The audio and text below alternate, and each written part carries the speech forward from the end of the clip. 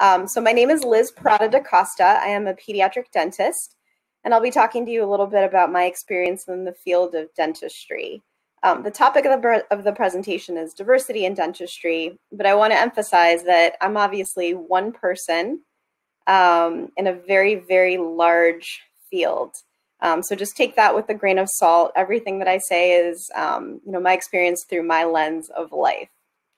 I work at the Lancaster Cleft Palate Clinic, which is a nonprofit clinic in Lancaster City, and we'll talk a little bit about that later as well and the work that we do at our facility.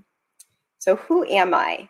I am one of about 200,000 dentists licensed to practice in the United States. The picture to the right is of my husband, Victor, and my two little boys, Mark and Evan. So job number one in my life is as a mommy. I mentioned earlier that I'm a pediatric dentist, and there are about 6,000 pediatric dentists in the US, and we're growing annually. So it's a very popular field. We obviously treat children, and we focus mainly on children with extensive dental disease and those with special healthcare needs. I'm a public health professional as well, so I hold both a dental degree and a master's degree in public health, and my concentration within public health is healthcare management and administration. I'm obviously very interested in health disparities and looking at dentistry from the perspective of a population and not just a one-on-one relationship between the provider and the patient. I mentioned that I'm the executive director of the nonprofit Lancaster Cleft Palate Clinic, and what we do is that we provide multi-specialty care for children born with cleft lip and cleft palate. I've been lucky enough to have tremendous educational opportunity that's taken me to where I am now in life. So I started out my undergraduate education at Duke University, and I received a bachelor's degree there in biology and public policy. From there, I attended the University of Pennsylvania School of Dental Medicine, which is located in Philadelphia. We serve patients mainly in the West Philadelphia area. And from there, I went on to specialty training at UNC Chapel Hill in North Carolina. There, I pursued a residency program in pediatric dentistry and also completed my master's in public health degree. So why is the topic of diversity important to me? Generally speaking, women are quite underrepresented in the field, and we'll get into specifics a little bit later about that. With my personal experience, I come from a very culturally diverse family. My father was born and raised in South America, specifically in Colombia. His first language is Spanish, and he immigrated to the United States in the 1970s, and the reason that he did that was to pursue medical training in psychiatry. So as a result, I'm a first-generation American. My father obviously is a foreign-trained physician, and a lot of that experience shaped my early childhood because he was going through his training, his residency, his fellowship, and early years in practice while I was growing up. So 3 of my 4 grandparents spoke a language other than English growing up. So both of my father's parents obviously spoke Spanish, and my maternal grandfather grew up speaking German, and he was born and raised in South Dakota. So interestingly, despite all of this diversity, my family made a conscious effort to shield me from a lot of the diverse heritage that I have. And I always found this very strange and a little bit disconcerting growing up. Why were they doing this? Why weren't they embracing their heritage? And little by little, my dad would share snippets with me about his experience as a foreign-trained physician. And what he said to me was that because he was born, raised, and trained in another country, he was seen as a second-class citizen. So he faced a lot of discrimination, and as a result of that, wanted me to grow up as a quote-unquote American, specifically an English-speaking American without a Spanish accent. So I do not speak Spanish. I am not bilingual. I did take a little bit of Spanish in college, but I think that's something that is a huge loss as a practitioner because I do see a large number of Hispanic patients, and I think it's really important to be able to communicate effectively with the patients that you're treating. Another story that my dad shared with me, we used to attend a lot of off-site continuing medical education conferences with him. So we'd travel to places like California or Florida growing up, and my mom and sister and I would do fun stuff while my dad would go to his CME courses.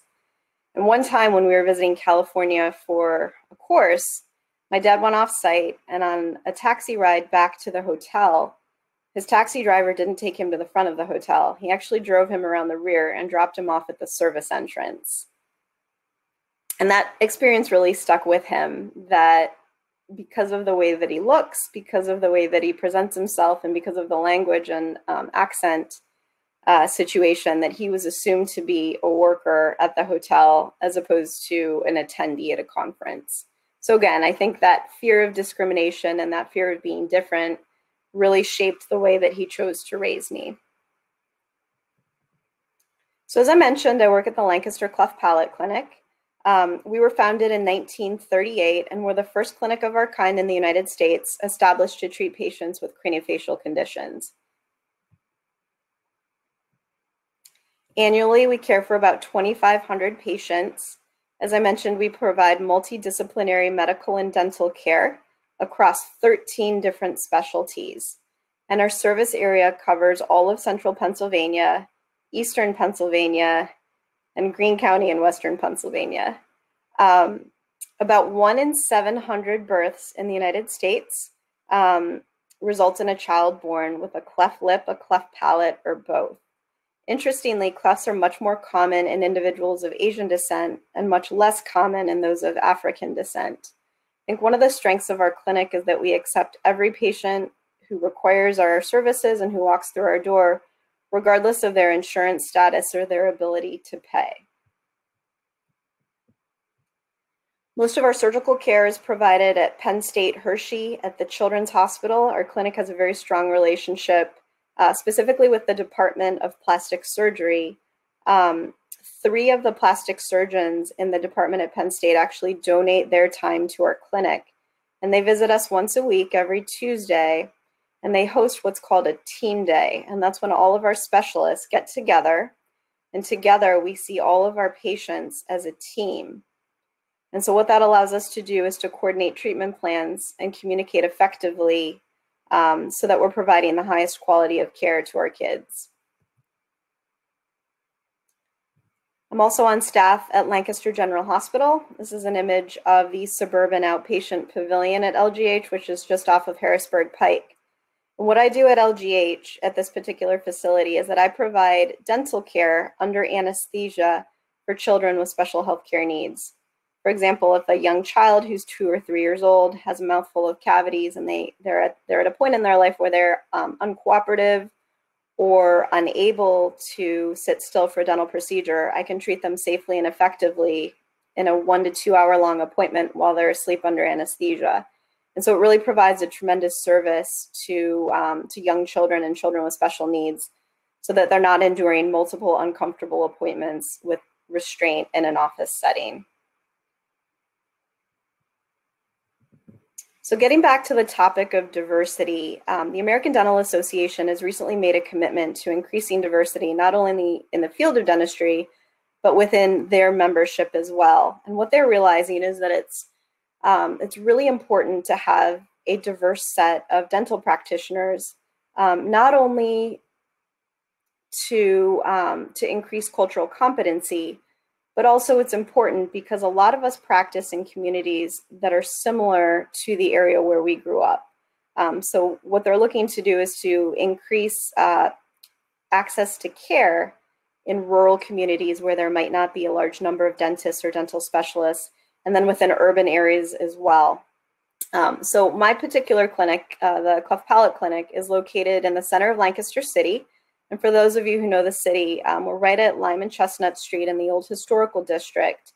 And we're located in what's called a health professional shortage area. And so what that means is that relative to the general population, we have a lower number of dentists per capita than the United States as a whole. And so that actually is a really important designation because it provides access to certain resources, for example, loan repayment and additional funding sources, so that we're better able to treat our patients in our neighboring community. The picture on the right-hand side is of my co-residents and my colleagues from UNC Chapel Hill. So this particular image is of a lobby day in Washington, D.C. So every year, the American Dental Association and the American Academy of Pediatric Dentistry holds what's called Lobby Day. And dentists from all around the country travel to Washington, D.C. And what we do is we meet with our local representatives and our senators on Capitol Hill, and we talk about issues relevant to increasing access to care in dentistry.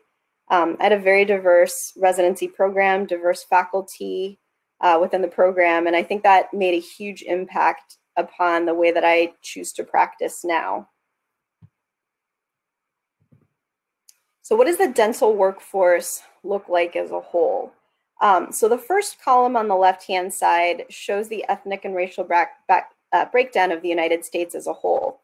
So about 63% of Americans are of white or Caucasian background, about 6% are Asian, 13.5% come from Black heritage, 15.3% are of Hispanic or Latino or Latinx background, and about 4.2% are Native American, Pacific Islander, or of mixed race or ethnicity. Now, the dental workforce is much, much less diverse. So there's an overrepresentation of dentists from a Caucasian background.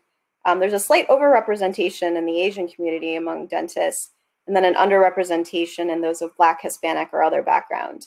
And in Pennsylvania, that discrepancy is even larger. So I think we have a long way to go.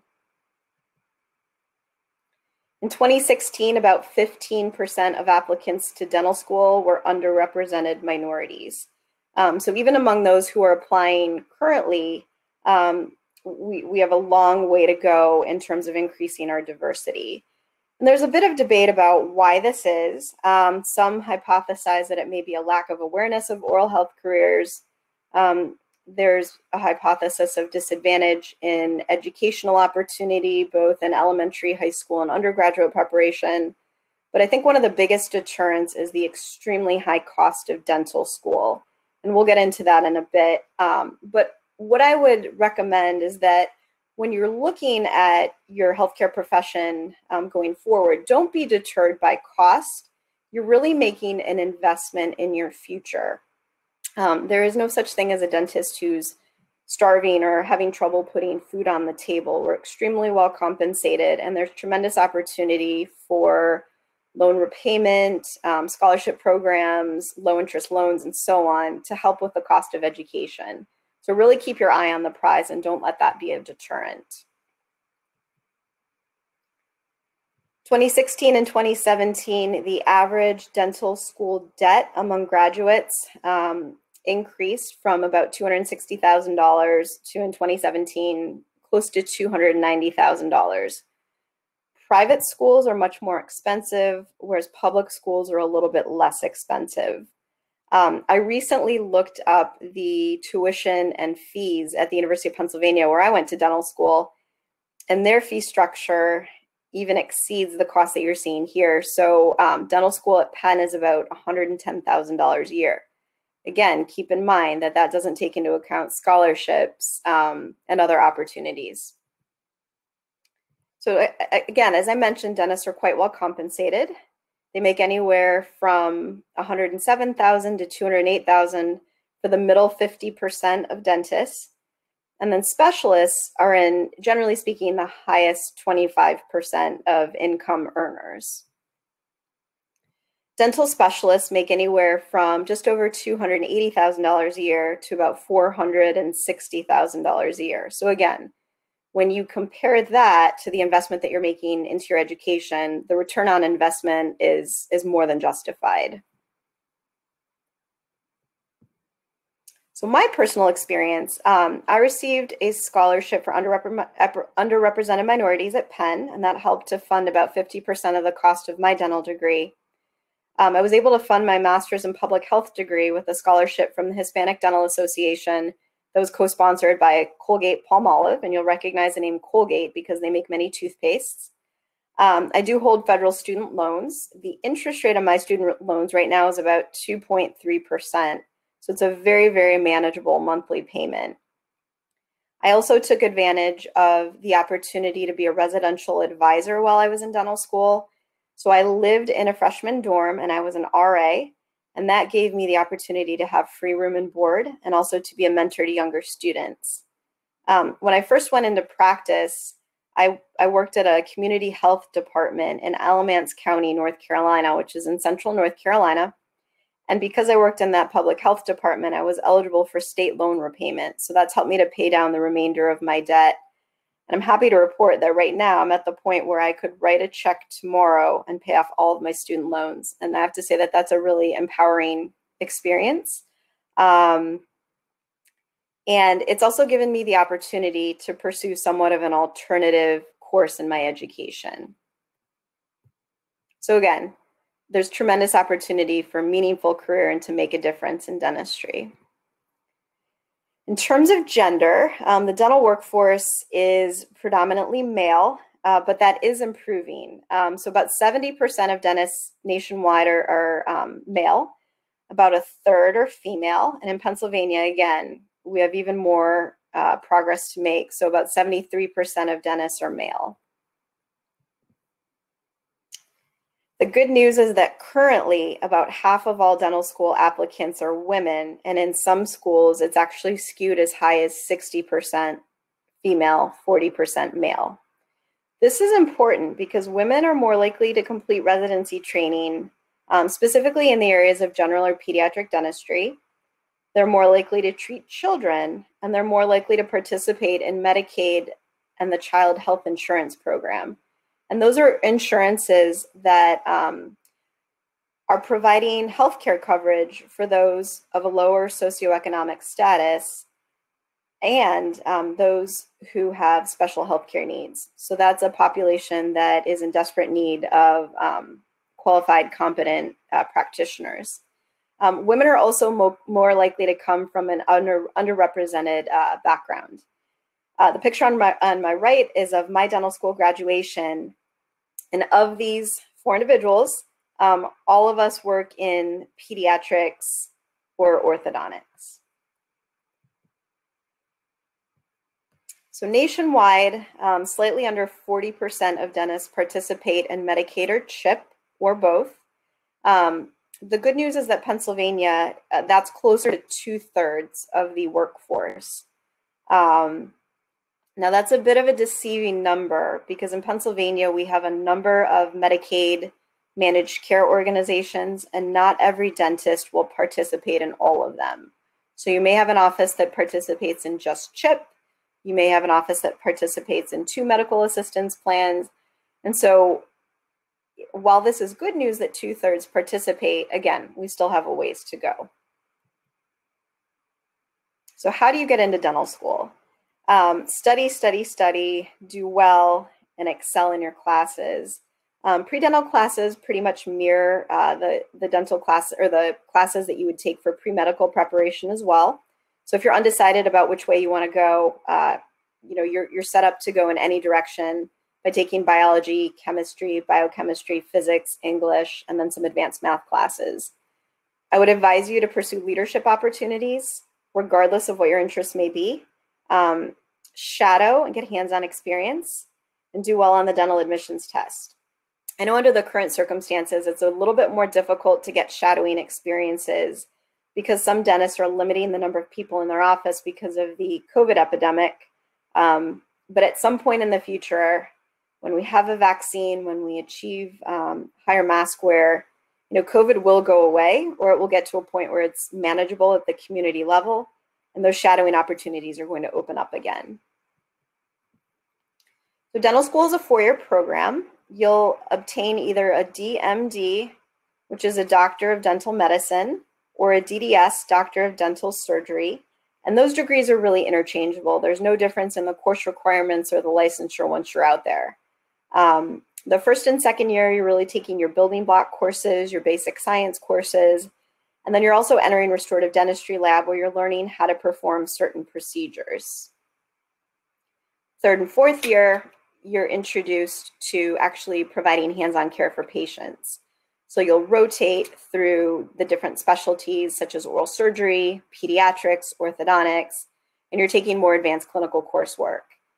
And then at my dental school in the 4th year, we were able to do honors experiences, which really gave us more advanced, almost residency-like experience in certain specialties. So what else do you need to do to become a dentist? As I said earlier, obviously excel in your coursework once you get into dental school. And the rest of it, not so relevant at your stage in life, but just be aware that there are national board exams to take. There are regional board exams to take. Some are written, some are on a computer, and some actually involve live interaction with the patient where you're providing actual procedures. Once you have your licensure, then you'll apply for malpractice insurance. And then you have to make the decision about whether or not you want to go directly into practice or whether you want to go into advanced specialty training, either, again, as I mentioned earlier, into one of the dental specialties or get more hospital-based experience in general dentistry. And that's what the general practice residency is. That's a one-year program as a PGY1 in a hospital.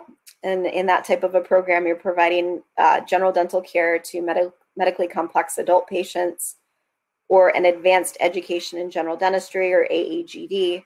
Similar program, but those are based in dental schools as opposed to a hospital. To become a specialist, you're looking at about 2 to 7 years of additional training in a residency program. And these are very similar to medical residencies. There's 7 specialties, and they're all phenomenal. So I have dual specialty training in pediatrics and public health. Once you finish your training, then you have to decide how you're going to practice. And in dentistry, you have a multitude of options. I would say the majority of my colleagues started out of training as associate dentists. And so what that means is that they became employees of somebody else's dental practice. Most associates eventually move on to ownership. So they'll practice for several years and then they'll either buy into a practice or buy out the previous owner and become co-owners or a sole owner in and of themselves. Dentists have the opportunity to be employed by a hospital. And again, you'll be taking care of those with more medically complex issues. Within public health, you can work within the Indian Health Service, the National Health Service Corps. You can work in a federally qualified health center or a community health department. There are also options in the military, specifically in the Air Force, the Navy, and the Army. Now, the military is great because it does provide loan repayment as well. And generally speaking, that's a year for a year. So if you provide a year of service to the military, they will pay back a year of your dental school in addition to salary and stipend. So that's a very attractive option if you're inclined to consider military. So again, I mentioned I'm a pediatric dentist. Most children are referred to me for extensive dental decay. I care for children who have dental anomalies such as missing teeth, extra teeth, genetic diseases. I care for children who have behavioral management issues. And my autistic patients most commonly fall into this category. Autism is a communicative disorder where children often have difficulty communicating and sometimes with their speech. And so interacting in a highly stimulating dental environment can often be a challenge. We also care for children and we consider growth and development as they age into adulthood. And then again, at our clinic, we care for children with craniofacial conditions such as cleft lip, cleft palate, and other genetic diseases that affect the structure of the head and neck. Dental decay is actually the most common chronic disease in children. So when you think about what can impact the quality of life of a child, don't forget the mouth. Issues such as access to healthy food, access to fluoridated water, attitudes toward oral hygiene at home, and so on, can all affect the oral health of a child.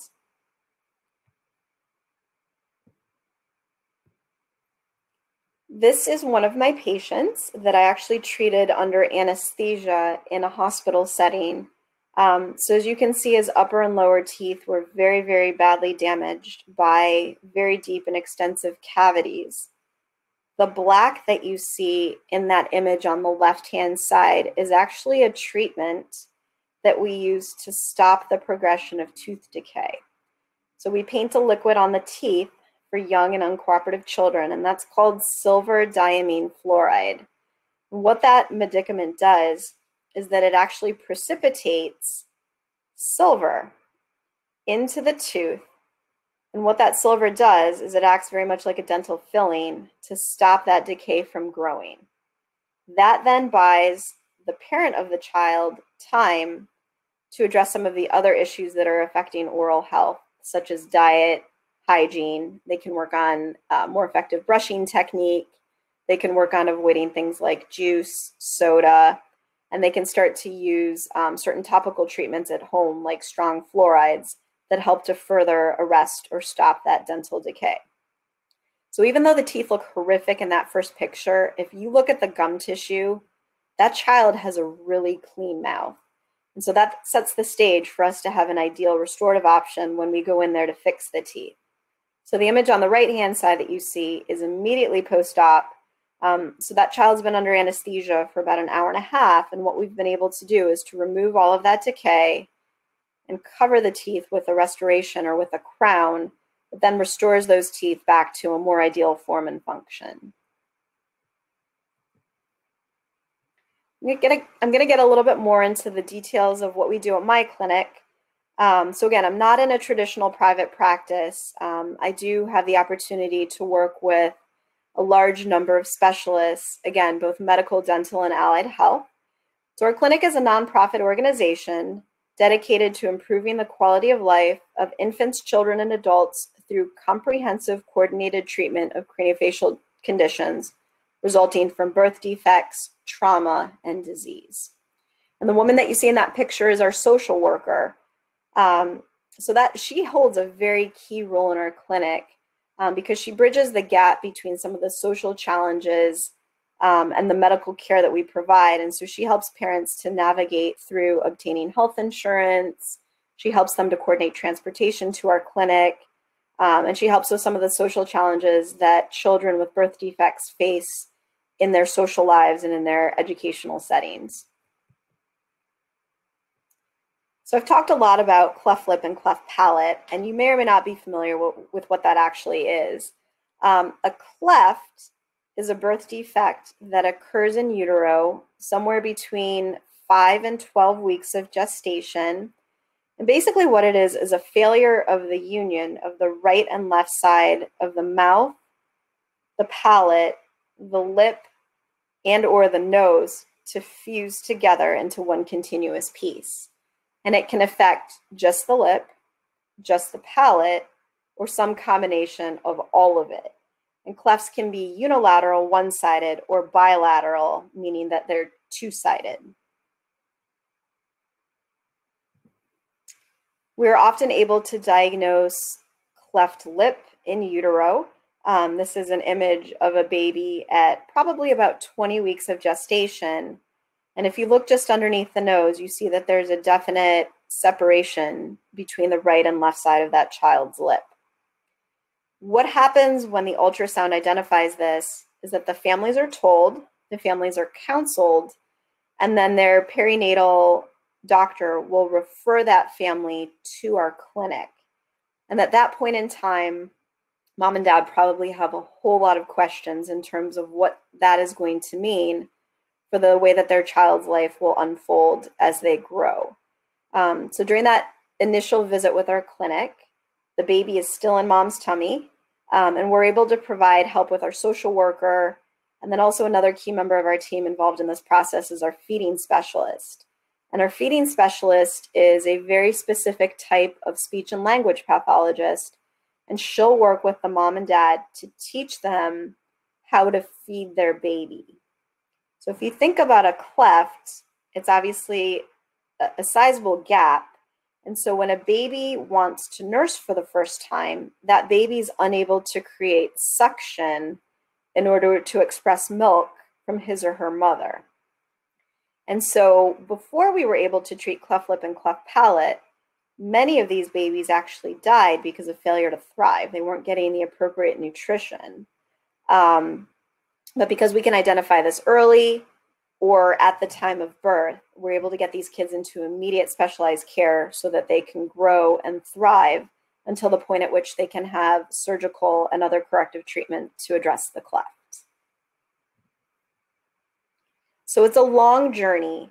I know a lot of us think about organizations like Operation Smile or Smile Train, and you see these really dramatic before and after pictures of children who have a cleft lip or cleft palate repair. And it's unbelievable what they look like before and after. But what those pictures don't tell you is that that journey is not just a single surgery or 2 surgeries. That journey can actually last up to 20 years. So again, we initially interact with these families to talk about feeding support. Once the baby is born, a specialized pediatrician will get involved to make sure that the baby is growing and developing properly and hitting their developmental milestones. Our nursing team is actively involved. And then the other thing that a cleft does is it very profoundly affects the way that a child can hear and the way that a child is able to speak. So the way that we speak is that our tongue and the roof of our mouth come together to make certain sounds, and that works in conjunction with our lips, all while there's airflow in and out of our mouth and our nose. If you have a hole in any part of that system, speech can often be unintelligible or very difficult to understand. And so that's where our speech pathology team and our ENT doctors come into play. Children born with a cleft are much more likely to have dental problems. They're 4 to 5 times more likely to have cavities. So that's my role on the team, to help, number 1, prevent that, and then number 2, treat it if and when it does happen. And then as children grow, there are obviously psychological concerns in terms of dealing with facial differences. And then once a child reaches later years in their development, that's when we will connect them with our orthodontist to straighten the teeth and to make sure that their jaws are functioning properly. And then eventually in early adulthood, we'll connect them with a prosthodontist, who is a specialized dentist who will replace missing teeth or deformed teeth.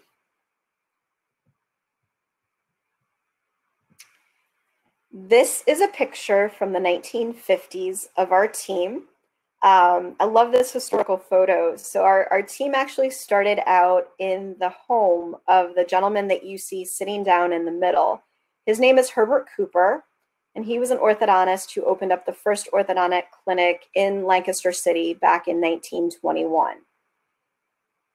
From there, he began to volunteer with a hospital that no longer exists, but was in Elizabethtown, called the Hospital for Crippled Children.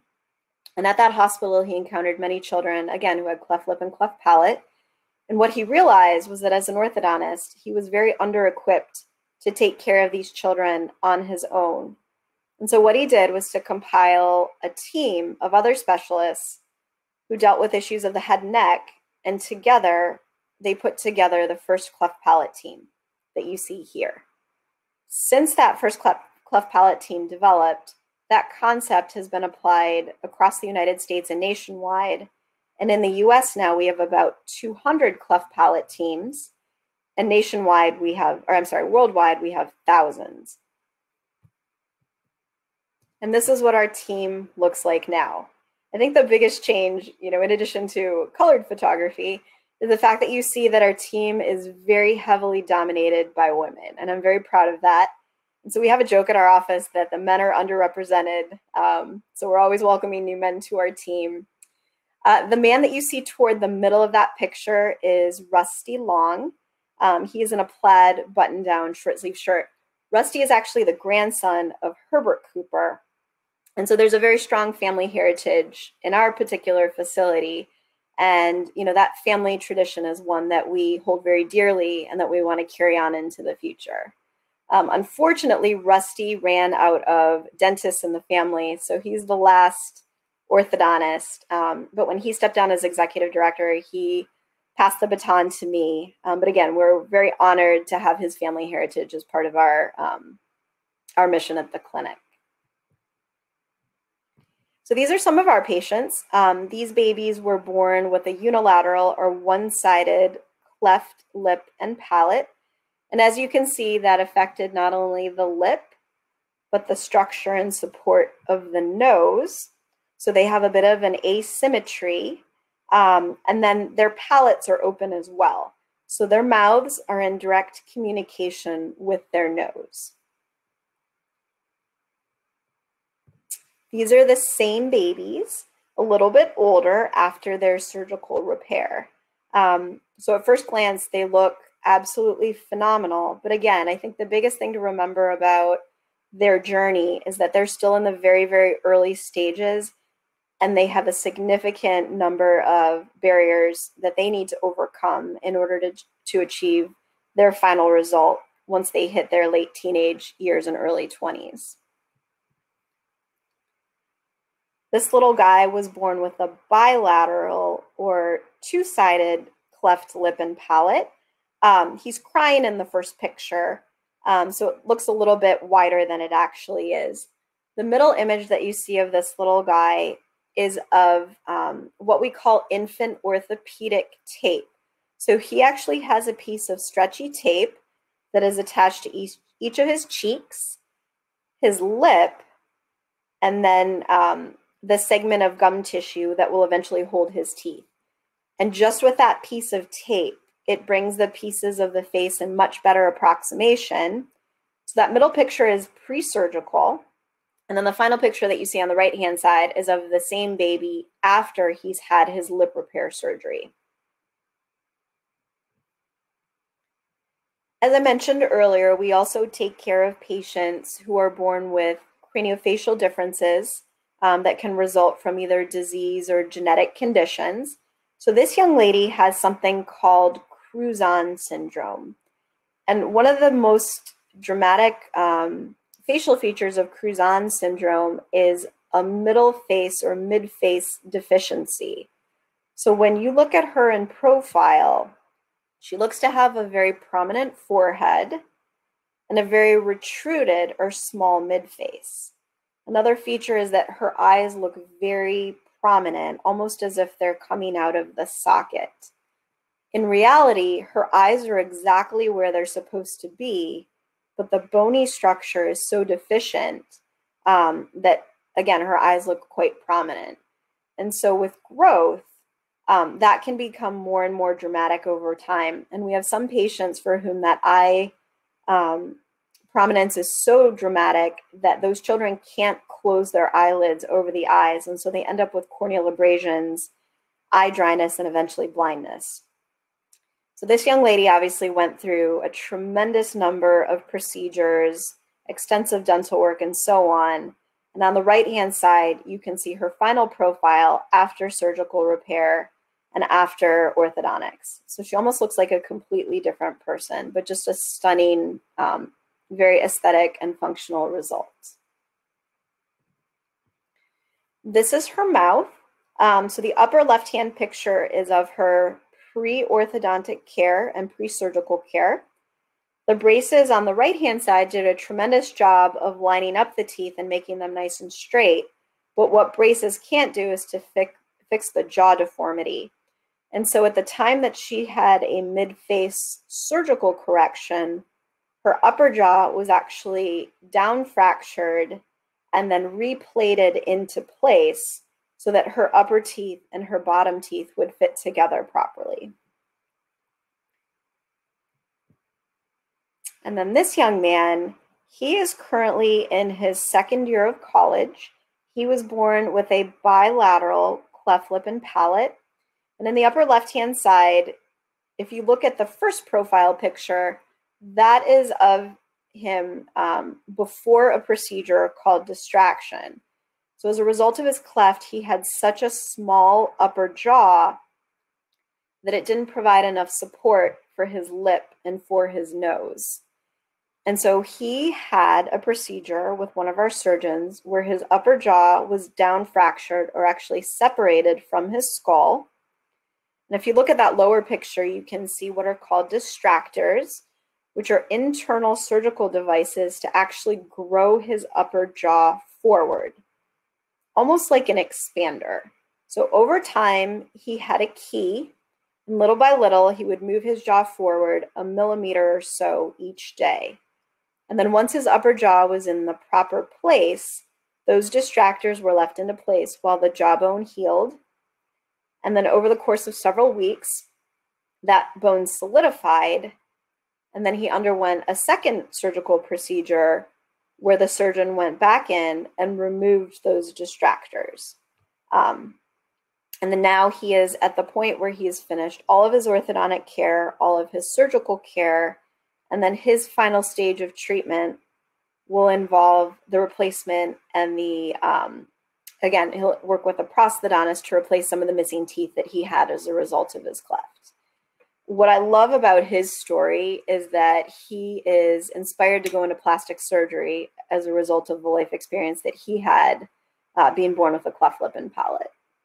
And I have to say that knowing what our patients have gone through and what they have achieved despite their life challenges is unbelievably touching. And to be a part of that journey is so fulfilling.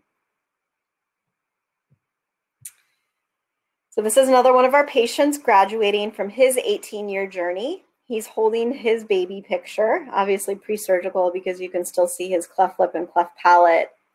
And then the picture of him with his cap and gown is of his high school graduation. And again, unbelievably touching, and it's an honor to take care of our patients. All right, I'm going to close the presentation, and hopefully if anybody has any questions, I'd be happy to answer them. And again, please bear with me because I'm having some technical challenges. Thanks, everyone.